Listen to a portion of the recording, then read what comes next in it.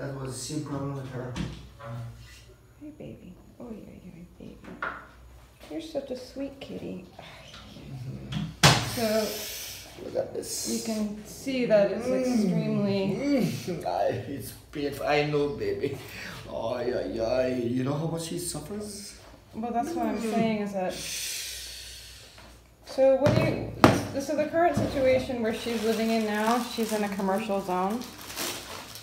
And, I mean, should she be restrained? Like, should we crate her? Yeah. Put her in a restraining small area. crate? Yeah.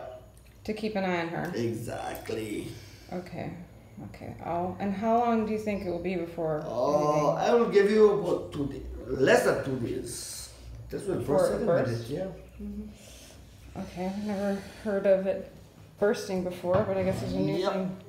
All right, let me actually participate. Just, it won't hurt her. I promise you. It won't. See? Sweetheart, it's okay. So what's the overall prognosis? So if her...